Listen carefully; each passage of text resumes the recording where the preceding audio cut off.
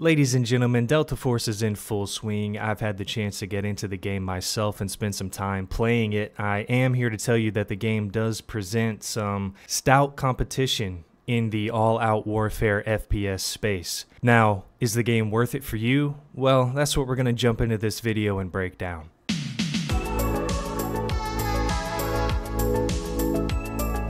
So what are we looking at when it comes to Delta Force Haavk Ops? Well, I'm going to go ahead and say it because it's probably what a lot of people have already been saying and what you will assuredly hear many times over, which is that this game, at least in my opinion, is going to be a direct competitor to the Battlefield series. There really isn't any other game on the market that I would compare it to at this point. It presents an almost identical playstyle, game mode, operators, classes as Battlefield does. Now, as I've stated in many other videos, I am not going to call this game a Battlefield killer because I don't think that it is, and again, I don't think that there needs to be a monopoly on gaming where one game releases and kills every other game in that genre. That being said, however, it is going to present direct competition to Battlefield, hopefully in a good way. 2042 had a poor release and a poor reception overall, only picking up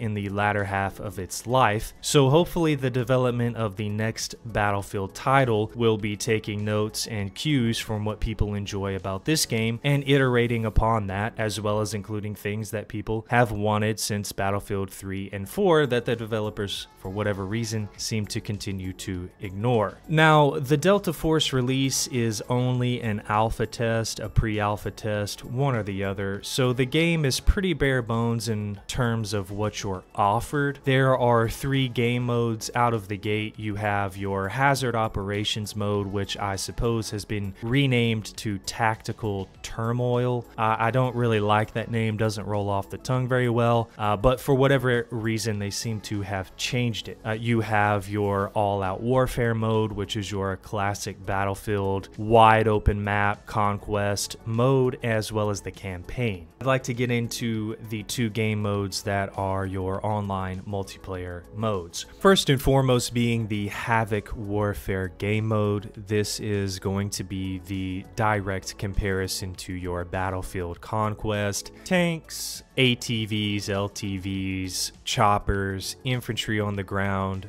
points to capture. Right now it's really reminiscent of I guess Breakthrough, kind of like whatever the Breakthrough mode was. It's not so much conquest as it is defending the objective sites. You have 2 sites, A1, A2, B1, B2, so on and so forth, and you are either defending those sites or attacking them. Once a site or a sector is taken over, the enemy is pushed back. I believe there are 4, maybe 5 sectors total, and whoever either defends the best or attacks and takes over the best wins the game. So it's not quite conquest right now, it's probably more of the Breakthrough mode, but very reminiscent of your Battlefield gameplay loop. Now, the operators in the game are a mixture of your class, engineer, medic, assault, with some hero type abilities. And the only reason that I say hero type abilities is because they aren't strictly gadgets that you just throw on the ground or launch into the sky to aid your team or defend a point. For instance, the assault character actually has some sort of exoskeleton type suit that enables him to run at twice the speed as every other operator on the battlefield. So it's kind of blending multiple game genres together with some of these abilities. I believe that one of the engineer or defensive characters, he has a drone he can put into the sky that kind of pulse attacks enemies, blurs their vision. Of course, you have your support character who can shoot medic darts or, you know, shoot a dart into a smoke cloud and make that smoke cloud essentially a healing smoke cloud. So kind of like maybe Doc from Rainbow Six Siege. And then you have, you know, like a recon character. She can shoot arrows. The arrows pulse and reveal enemies, things like that. So it's not your classic Battlefield 3, Battlefield 4 class separation with just, you know, ammo and med kits and a defibrillator. There are those things in the game, but it's also blending a little bit of the hero aspect of what you might see in a game like, you know, Warzone or DMZ, Rainbow Six, I wouldn't go as far as to say apex, but you know, it's blending some genre. As far as the weapons go, they are pretty straightforward, nothing that you wouldn't have seen before. You've got a lot of AK variants, M4s, a lot of ARs, marksman rifles, SMGs. It's all pretty straightforward. They're gonna go by different names. The customization system for the weapons has taken a lot of this sort of new wave. Again, we always compare it to Tarkov because they're kind of the OG, but you're really sort of detailed breakdown of your weapon attachment by attachment so that you can see what is available within that specific attachment menu and then attach it to the weapon with a view of the gun overall. So operators, classes, gadgets, pretty straightforward. If you've played any of the recent shooters in the past 3 to 5 years, then you are going to recognize how this works right off the bat. Now, before I move on to the overall feeling of the game, the fluidity, the matchmaking, and all of this, I want to touch on the tactical warfare or tactical turmoil mode. I believe it was originally called Hazard Operations, which is what I think that the sort of BR attempt in 2042 was called, which maybe that's why they changed it, but I don't really like the name. It doesn't roll off the tongue well, but I believe it's called Tactical Turmoil. This is essentially your BR extraction shooter mode. I played 2 or 3 games of this mode before recording this video, and I would compare it more than anything to something like DMZ. It's certainly not anywhere near as direct of a comparison to Tarkov as Arena Breakout is. It's much more fast-paced. It's way more reliant on your abilities as an operator, your class as an operator, than it is extracting or looting or taking your time tactically maneuvering around the map to complete quests. All of your quests and objectives are highlighted on the map. You can select them at any time. It pops up for the entire team. The map right now is pretty small, which is not necessarily a bad thing. It lends itself to more active engagements on the map, a lot less downtime. I'm assuming that everyone on the map can see the same objectives if they have them active and can go for those at the same time, which results in a lot of close quarters combats that end up in choke points because the map is so small. Again, I would compare this right now more to DMZ than anything else. I didn't really play DMZ that much. I didn't really care for it. This mode, the Tactical Turmoil mode, it seems fun. I like it. I haven't dove into it too much to really have a really deep, in-depth opinion about it, but I definitely already enjoy it a little bit more than I enjoyed DMZ. It would be nice if going forward they introduced maybe a slightly hardcore mode, more hardcore mode with perhaps a limited HUD, or you know, some of the objectives on the map weren't highlighted all the time. Maybe you had to discover some sort of item that allowed you to identify where the objectives were, things like that. It's very lenient in its current state.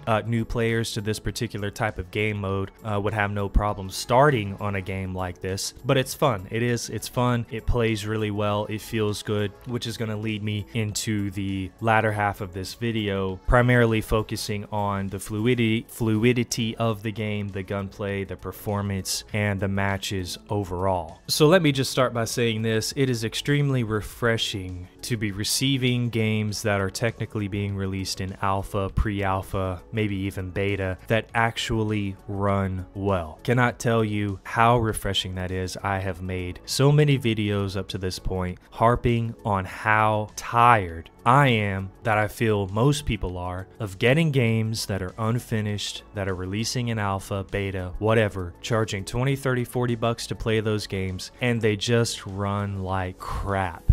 Delta Force runs really well. At least on my system, I have a mid to high end system. Certainly not the highest end, but it's beefy enough. The game runs really well. I have no problem holding 144 frames at all. Very little hiccups. There's a few bugs here and there, some audio glitches, a little jitterbugginess, textures popping in and out from time to time, but overall the fluidity of the game is fantastic. For something that's releasing in in early access, if you will. The state of the game is well worth the download. I don't know if it's going to release free to play or if they're going to end up charging for it, but right now I believe it is free to play if you're able to get a key. It's well worth the download. It's a lot of fun. The gameplay feels good. It feels snappy. It feels the operators, gadgets, and mechanics feel good. They feel intact. It's not janky. There aren't massive frame drops or performance drops in heated moments of battle, which is a big part of this game. The matches, they are quite dynamic.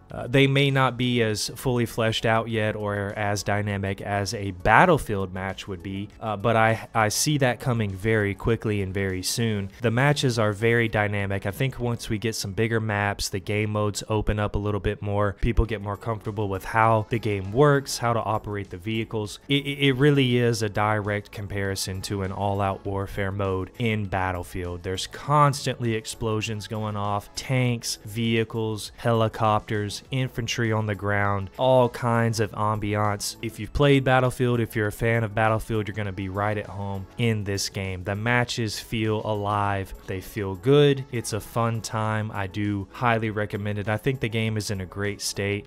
It's just going to take a little bit of getting used to as far as what the operators can do for you and how to play them. So moving on to my final point, do I think the game is worth your time? What is the verdict? I absolutely do think the game is worth the download. I think it's going to present a strong amount of competition to this sort of large-scale warfare FPS space. The only game as far as AAA goes that's really been doing it the way that they do it is Battlefield for, you know, a long time. There are a lot of indie games out there that kind of do it in their own way, but this one is what's going to hit closest to home for fans of those titles of that genre. Now, obviously, the game does need to be optimized a little bit more. It's in alpha. You know, some of the textures will pop in and out on you. You might get a little, you know, jitterbugginess, as I say, from time to time.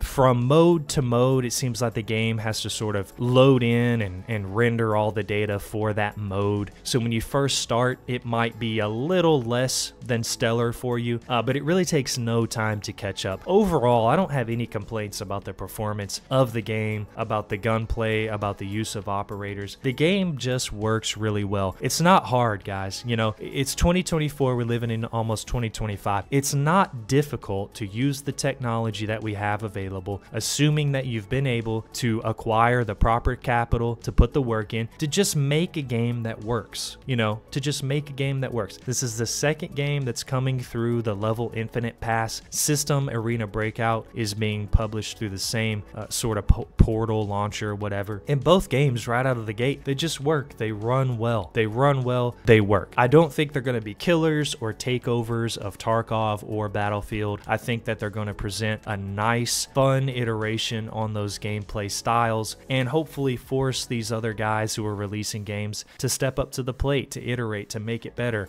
I think Arena Breakout is far more comparable to Tarkov. I think Delta Force is practically a one-for-one to Battlefield. I'm having a lot of fun playing it. Arena Breakout is going to release on the 13th. Spectre Divide, which we streamed a few days ago, is releasing next week as well. So we've got games coming, which we desperately need. I'm looking forward to a lot of it. That being said, I appreciate you guys watching through to the end of this video. I know I gave a really quick overview of the game and my thoughts on the game. It's nothing radically new. It's all going to be pretty familiar to you. Just learn the systems, learn the operators, learn the gadgets. Right now, you know, it's pretty straightforward. There's one, maybe two maps, one game mode. You jump into the tactical turmoil. You've got one map that I've played on. I don't know if there are more. It's pretty straightforward stuff, guys. It's not going to be anything too crazy. It is a lot of fun though. Life has been a little busy here recently, so I apologize about the delay on the upload. I really wish I would quit getting Windows updates in the middle of recording as well. So let's go ahead and turn on Do Not Disturb mode. We will be live again this weekend, more than likely continuing to stream Delta Force. We are going to be live here on YouTube as well as on Twitch. There are links to both in the description box of the video as well as on the channel. Twitch is your preferred platform. You can easily make it over there. We are 30 out of 50 followers on Twitch. We're growing slowly but steadily, trying to hit that first milestone. Thank you guys so much for all the engagement recently on the YouTube channel, the subscribers, the comments, the likes. I love it. I love having conversations about these games. I love doing these essay type videos about these games. This is what I enjoy. It's fun. I'm having a great time, and you guys make it all worth it. Thank you so much for watching the video. Let me know what you think in the comments below, and I'll see you guys online.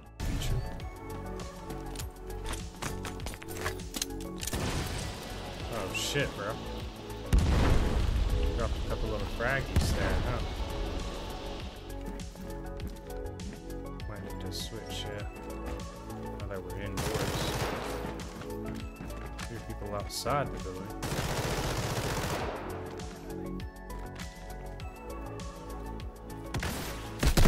Okay, so that is a player. That is a player. I would be willing to bet money that's a player.